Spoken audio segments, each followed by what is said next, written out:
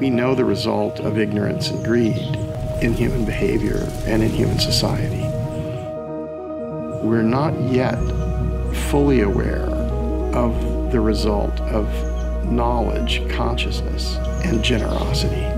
So that's the moment in history where we are. It's possible to rehabilitate large-scale damaged ecosystems. That's a huge, huge understanding. We can choose consciousness and generosity. And if we do that, we are on the flourishing path.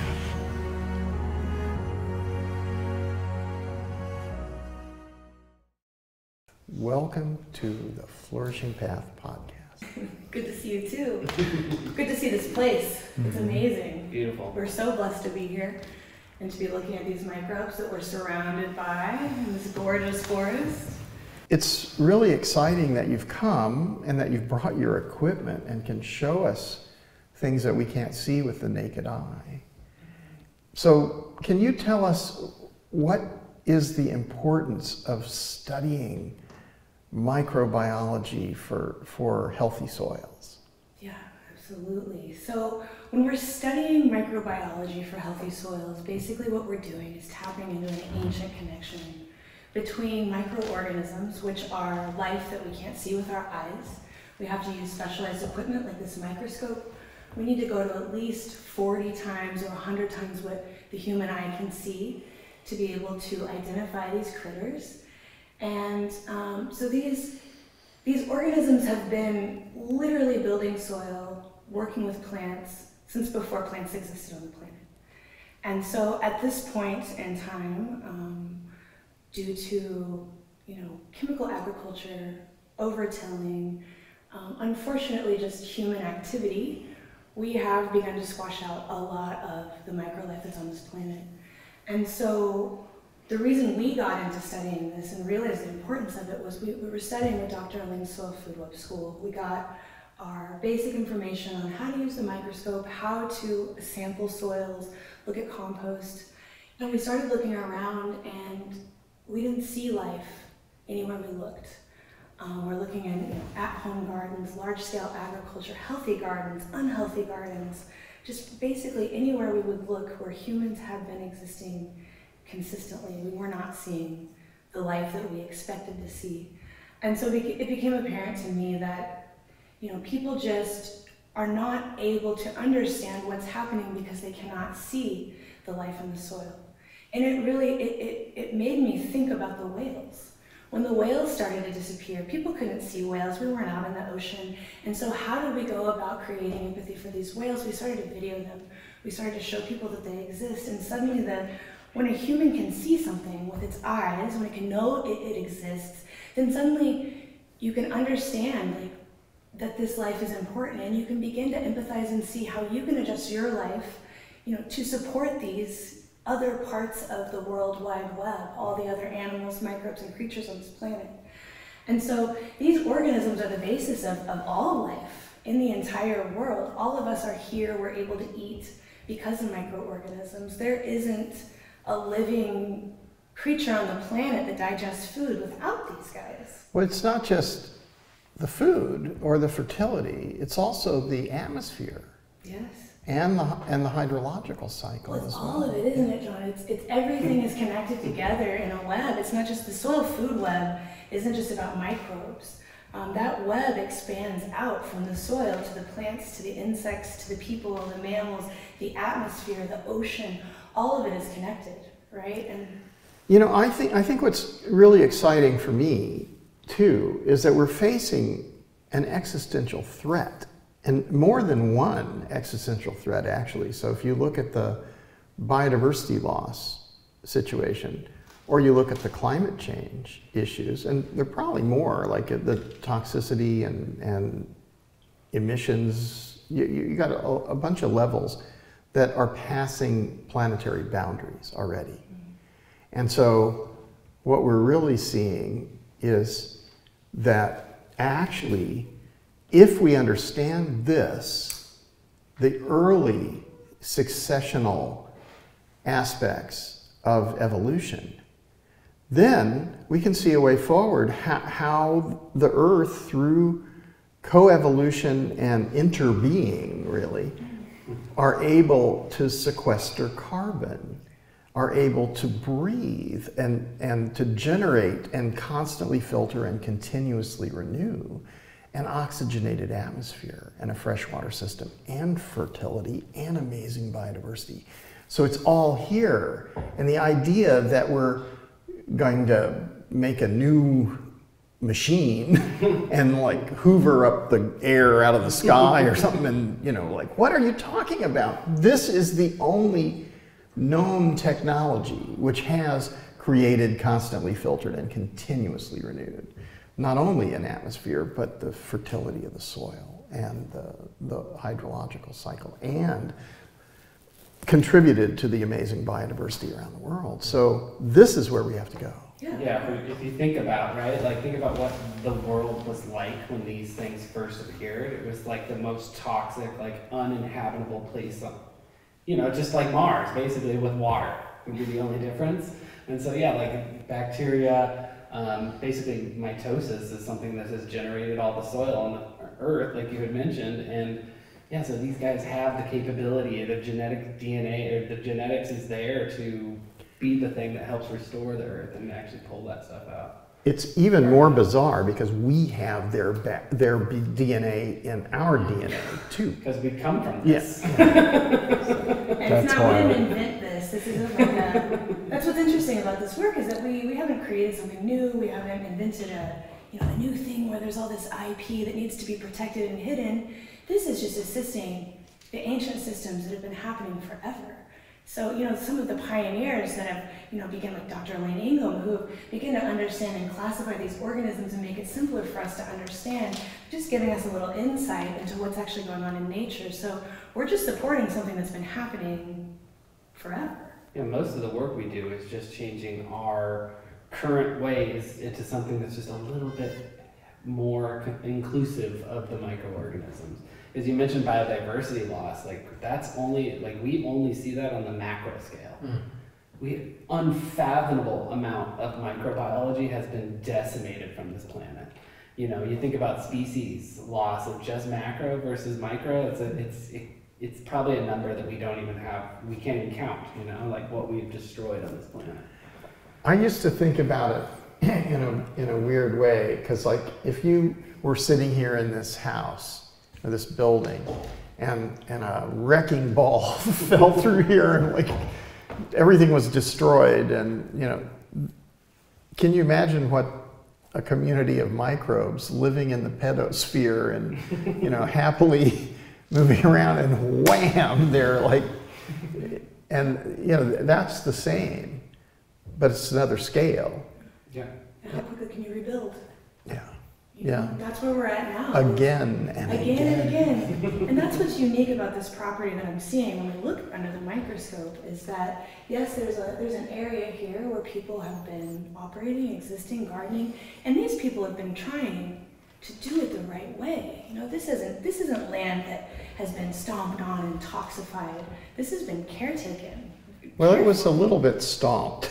Stomped. Yes, it was. It was compacted. It is compacted. I could have worded compacted. that better, but the people have been trying. But just outside of this area where people are living, there's thriving microlife, And then just on the other side of it, on the other side of the road, we see compaction. We see lack of microlife in the soil, and so this place is very specially suited because it has the inoculum already to regenerate the soil that's here. Yeah, it was interesting when we were walking up in this area, which is where more of the cabins and the people habitat is, and you and I were talking about that and how there is like an absence of life in those areas, but there's a lot that we can do to bring life back into it, and to design the things like the walkways and paths such that we cultivate life around them and carefully consider where we put them, and to avoid things like compaction, and getting to see the microorganisms under the microscope in these different areas has really blown my mind, because there's just such an abundance of life in it. Why would you not want, why would you not want that? It really brings a lot into perspective with, with the things that I've been learning about in our regeneration and restoration adventure. Mm-hmm. Yeah, and all these regenerative efforts, permaculture, what's it called? I'm losing the word. Biodynamic farming. Basically any of these methodologies that we're using to heal the planet they're wrapped around microbes. That just hasn't been popularized with it yet, right? Mm-hmm. But what are we doing in permaculture other than accumulating biomass, giving space for microbes to thrive, holding water on the ground? Mm-hmm. And so this is it's an added step. And like I said before, now that you've seen it, you can understand, okay, this is how we go about living with these creatures so we don't hurt them. This microscope is a method of checking up on our work, seeing how we're doing, checking ourselves. Because, often, I know before I got into it, I thought I was doing everything right. And, sometimes I wasn't creating as healthy of soil as I thought, mm-hmm. Unfortunately. Yeah, how could you? I wonder, because this is the first time I've ever even really known of microorganisms in this sense of how they're so helpful to our day-to-day life. And so then I think about my day-to-day life and consider, if you're sort of typically like mowing the lawn and like going to work and throwing stuff away and it's going to the landfill, and they're clear-cutting forests to add apartment buildings, and we just don't think about it at all. No. And then I wonder about us too as human beings. We're so transactional on the macro level that I wonder how much of this is like the cause of problems, but we're so in the macro solutions of it, that effects and solutions of it, that we don't actually, we're not even aware yet of that impact. Mm-hmm. Yeah, what been lost or even like, yeah, because most all conservancy is right now is focused on basically the largest things on the earth, right? Like we focus most of it on elephants, rhinos, tigers, lions, But there's also, that's an interesting point, but there's also a problem that there's been this sliding baselines forever. Mm. So basically people want what they understand, so they're really looking at massively dysfunctional systems. That's the first thing that they came in contact with when they became aware that there was life on Earth. And that's after 4.5 billion years of Earth time and 3.8 billion years of evolution. And then human beings have only been around for this last few tens of thousands of years, or maybe 100,000 years or something like this.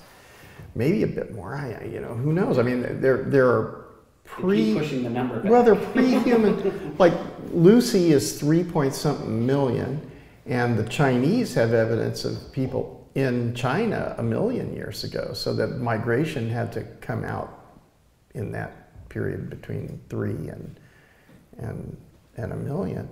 So, and here I don't know. There's different in the United States with the Native Americans. They seem to have come from Asia over the land bridge, so that too many things which look extremely similar, like the people themselves, and actually the DNA is the literal facial, everything. So, and that's also the way it looks in the Middle East, because like everybody looks like everybody, so they look like each other, and then they hate each other because of something that happened a very long time ago. But it hasn't been that we were conscious of these things. And that seems like it's, I've been looking at it from this, I wouldn't really call it a religious perspective, but from the sacred texts of different cultures, you have historical mistakes which were made. And then after that, some kind of direction takes place. And they never got corrected. There was no accountability. And so it created feedback loops, which go on for generations until somebody says, hey, let's stop this. Somebody, you know, like Gandhi or Nelson Mandela or something like that. They say, well, this is wrong, but let's not do the same thing to make it better. That's not going to make it better. We need to change.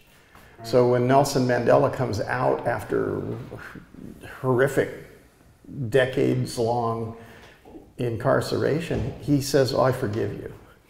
You know, I mean, what could you do to the people who, you know, and they're going to elect, he's going to be elected the president, and he says, we have to put this in the past. We have to go forward to the future. That's so beautiful to me. And I think that you should think whether this is the type of like fascination that could shock the incarcerated people that you're working with and the guards too. I mean, the whole community of people in that program, if they start to follow this, it's so fascinating that you end up spending the rest of your life going deeper and deeper into this because you can't help it. Absolutely. And I was even thinking as you were saying that, like in service to it, where when you guys were talking about succession as being such an important part of restoration, that we've taken these environments back to this toxic or barren status that existed, you know, millions of years ago when these organisms thrived. And so they're actually capable of bringing their sort of inherent gifts and talents and abilities to those environments that we've sort of regressed to, I guess, highly materials, just like objective, like non-living states of being. Yeah, I mean, I think the big thing is like the microbes are going to be here. No matter how bad we blow it here, it's just whether we're going to be here or not afterwards. Right. That's really the question. Life will go on once we destroy the planet to the point where we can no longer live here. They're going to be fine, you know? So it really comes down to like if we want to be a part of it or not. And that's where our consciousness is so important. So if we are aware of these things, we are not hardwired to commit suicide. Mm-hmm. We're hardwired to procreate, to live, to survive. So if we can become conscious, that I've been thinking for a long time, there needs to be a tsunami of consciousness. It just has to like flood the world and everybody knows. And that's what we're called to accomplish. When we look at the planetary boundaries and we say, well, we're already past some. Well, we gotta go, we gotta do something now. So it's a real call to action.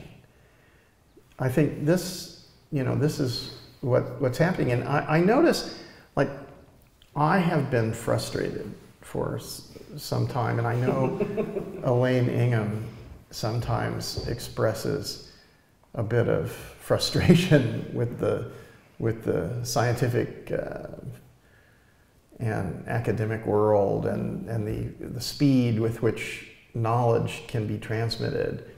And I felt that at different times over the last 3 decades. But this particular moment in time is a moment where everybody is aware of the mistakes. And so they're seeking solutions. So if we can put our frustration behind us and just express the beauty and understanding that emerges from learning about such important aspects which have been obscure to most people for such a long time, then make it about empowerment and full participation for everyone. Everyone should have the opportunity to understand this, and everyone should have the opportunity, and we have the need for everybody to participate in restoring ecological function on a planetary scale. So, I mean, our need, our purpose is there. It's very well stated, and it's clear. And it gets obfuscated with a lot of things that are not important. We need to let that go. Well, that's what I'm very excited about is, this is, and it's our generation. I haven't spent the last 40 or 50 years going through the trials and tribulations, being frustrated, being angry, not being heard. We jumped into this, 10 years ago. And I'm just absolutely excited about it because, and hopeful, because I don't have all that past time of, just really seeing the icky. I've heard of all that, all these bad things, and there's lists upon lists of, terrible things happening in this world right now, but this is an actionable item that I have seen over and over again work. It's not like we're trying to figure out how to make biology work with plants, like that's figured out already. So this is education and knowledge that can be spread to anyone. It's not difficult. It just takes someone that's going to focus, pay attention, and work with details. And so this is a real answer on multiple levels. There's this awful saying, the solution to pollution is dilution. And the only reason that works, that you can dilute out pollution and take care of it, is because of these microbes. Right. And so that saying comes from a long time ago, and there was plenty of microbes in the soil to really keep things in balance. But I think we can, just by sharing this work with people, especially populations that don't have access to this kind of education. Normally this education level is, you've got to go through many years of university. It's graduate school, at least, yeah. But honestly, it's a job that I love. I'm so excited by it, and everyone I know that works in this industry is, captivated all the time by what they're doing and seeing good results. So it's not one of these jobs where you're just banging your head against a wall over and over again. You get more wins than losses. And it's not like it works 100% of the time the moment that you try. Sometimes we have to go at it for a few years to really get these communities established. But on the other hand, sometimes it's just the fact of just putting out these microorganisms where they need to be, and they just grow almost immediately. And you're seeing responses within 6 months, 3 months, sometimes even sooner. So these are answers that happen quickly, relatively quickly. We've destroyed this over the past, John can quote it better, how many years we've been in existence working on destroying the soil, but if we can fix it in 3 to 5 years, that's incredible. And if we can do it with people who are, educated over just a few months, a few years' time, we've got a huge workforce of people that care about this now, that actually want to do something. I think that we also have to look at it not necessarily as a job. I think we have to look at it as creating value. The problem of the job thing and the way that the economy has been set up for a very long time is just transactional. And I think what we need to see is human rights, the rights that not only humans have, but non-human beings have, are not subject, it's about ecology, and ecology and economy are somehow connected, but it's not that the economy is in charge, especially the way it's measured and analyzed now. But if we have an economy, which is an economy of truth and of functionality, then it's very different than we have this income-based economy. So if you just want to do something, then break something. If you want to create income, break the window. Then you have to fix the window, and you're paying people, or you can have an oil spill and make money because You do the cleanup. Yeah, but that's not really true. It's not economic in reality. And a functional economy is about creating value. And when you're willing to create value without saying, well, what's in it for me? Then like, if you give me something, then I'll create value. If you don't, I'm just gonna, do nothing. What? You're alive. So it's a different issue. And we need to go into that other area where we're driven by truth, by what needs to be done, what our lives require us to do, and then we will be rewarded.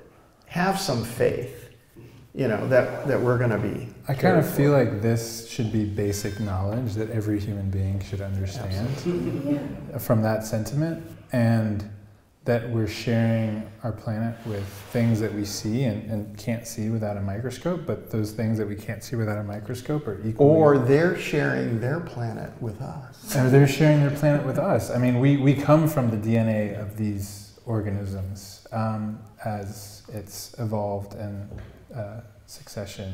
And this is actually the first time I think I've really gotten some of those famous documentaries, like Kiss the Ground, or... Because, they talk about soil, but I still think it's sort of dumbed down to a level of that transactional piece where, like, this is what you have to do in order to save the planet now. Like, do a walkathon and, like, support soil building in your community. But you don't really get a sense of how personal it, in fact, is. And your personal relationship with these organisms, whether they're in your soil or in your body or on your skin. And I'm like, I don't quite understand it totally yet, but I'm starting to get how I am in that web with these organisms, and how if they're not thriving, then I'm not thriving. So I find that fascinating. I love this. One podcast that was influential in me getting on this path was a podcast that Joel Salatin did with Joe Rogan, and he talked about how he was talking about the biome and probably living soil too, and in his farm and agriculture, and he's like, I actually drink water out of the same trough that my cows do, because I want to be drinking the same thing that they are, because that's what keeps me alive. He's like, I haven't been sick in 30 years, and I'm not going out like down to the meadow and drinking out of Cliff's trough, and maybe we should. I know, and it did change the way that I thought about it, and maybe not yet. Not yet. And and that's translated to eating more of trying to eat more of the apples off the tree or the carrots from the ground and things like that. And not like overwash them, or like it has to be overly sanitized. I don't wash them at all. No. And and so it is recognizing that that this is inside of us, and that this is us.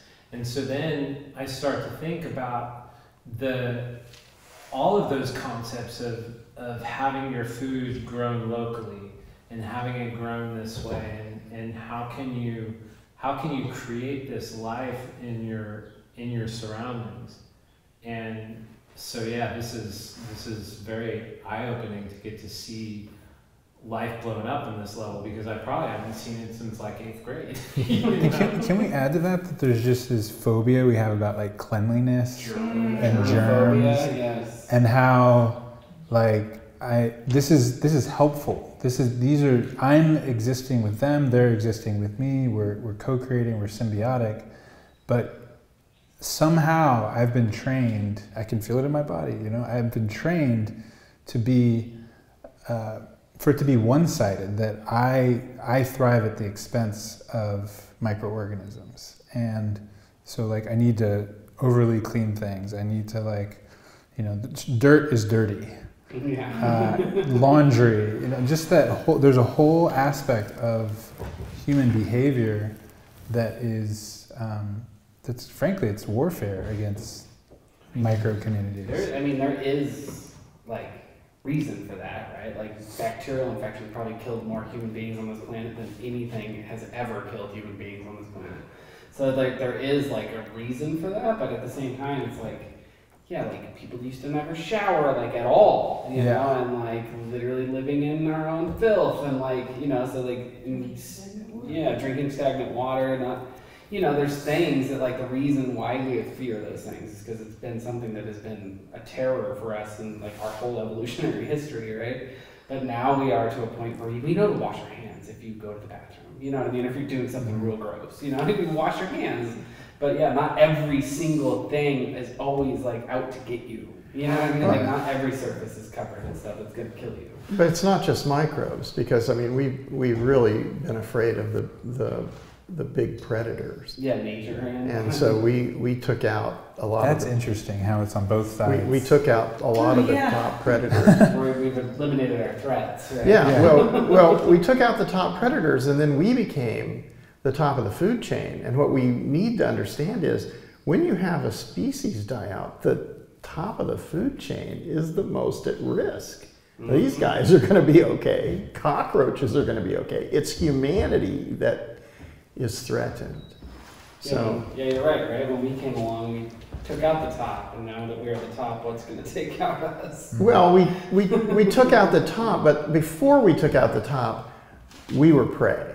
Yeah. So, you know, I think the terror comes from the DNA that is left over and comes from generations that ran away from giant predators. Sure, it's like going back to this whole, like, this work does tend to, I mean, obviously, you just got introduced to it and it becomes a lifestyle, right? So it's a work that encompasses everything you do and everything you think about. Like it changes your perception of reality as you do it. And how can we as a society thrive if we don't have vital, robust, living soil? And how much of collapse of society in the past, or even just the imbalance of the way things are today, is due to the fact that we do not have good soil. Because it used to be that you could put a seed in the ground and it grows, and at this point, sometimes even the chemicals won't grow the things anymore. So, I mean, this work, I believe, is absolutely important to our social structure, to, you know, bringing the equality back to the people. You know, this is something that you can really, it's not just one thing that you're benefiting from. There's so many different aspects of healing soil that comes back around as value or wealth, or, you know, like when I do this work, I get paid all the time. You know, I get paid, and my digestive health is fantastic compared to what it used to be. My friends are the coolest people in the world. My vacations are getting better. I mean, it's because your vacations are probably working vacations. I'm on vacation right now, baby. This is great. Have I got an idea for you? Camps. Ecosystem restoration camps in Brazil, in Mexico, in Egypt, in Kenya, in Tanzania, in Uganda, in South Africa, in India, in the Philippines, worldwide. I want to say something about that. The ecosystem regeneration camps partnering this new reality where we're bringing in the focus of the microbes to the ecosystem regeneration camp. So this restoration. That's okay. It's a lot of regeneration syllables. is all right. But, well, regeneration is more than restoration. There we go. Oh, keep the name the same. But so when we're regenerating soil in place, there's something very special and very sacred about this, because so we have the power to use our microscopes to create compost, to apply these microbes to the soil to heal them, right? And so these camps, not just the camps, but anyone that's doing this work, but the camps are a great example all over the world. These serve as protective hubs, sanctuaries for microorganisms, places where people put extra effort into making sure that the diversity is thriving. And now when a deer walks through the land, when a bird lands on the soil and fluffs its feathers in dust baths, and then it goes to the next place and does that, it's transferring those microbes over to a new place. So these camps that cover the entire world are serving as hubs that are just going to spread out. And that life is going to, our partners, the mammals, the birds, the lizards, the amphibians, the fish, they all are going to help us spread this work. And it sounds a little woo-woo, but it's absolutely true. I'm getting chills right now just thinking about how the smallest thing like matters. It's almost like the microorganisms brings me down to that level of sacredness of how just the small, my step, like, because that's their, I'm stepping on microorganisms, and not to get crazy about it, but the sacredness of just the smallest things and how they're contributing to the whole. And this is also a paradigm shift. So this is what we need now, because we're in this cycle of violence and revenge that goes back for millennia, and we need to be in a peaceful, just, kind world. And it has to be functional, it has to be sustainable, and beyond sustainable, survivable at this point. So this is a paradigm shift which allows us to see everyone has a role to play, and it's not culturally specific to one race or culture or religion. It's humanity has to act as a species on a planetary scale and take all the knowledge and continue to follow the concept of knowledge, because there's way more to know. But we know enough to say, this is true. So the idea that you want to plow all of the land and expose the surface soils to solar radiation has no validity in any scientific way. You cannot say that was a good idea. Every place that did that turned into a desert and has no life, and people fled throughout the world to get away from what they'd already done. But they didn't know that they had done it because it took place over such a long period of time. I feel so grateful that you two came here and shared this information, and showed us the microorganisms of all these different parts of the land, from the forest to the pond to the garden. And I feel like I have been introduced to some friends that have always been here, but I've never known it.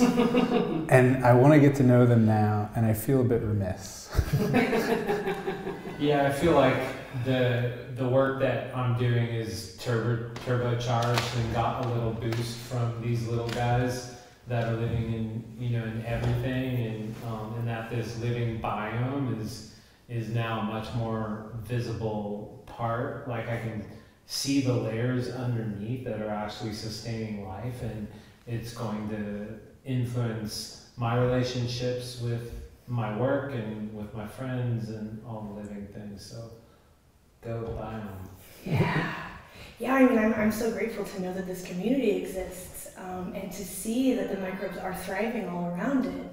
And I am beyond excited to just keep sharing this knowledge and to keep repping with you guys and other people in the community, and to bring more folks in and show them how this restoration work can be done.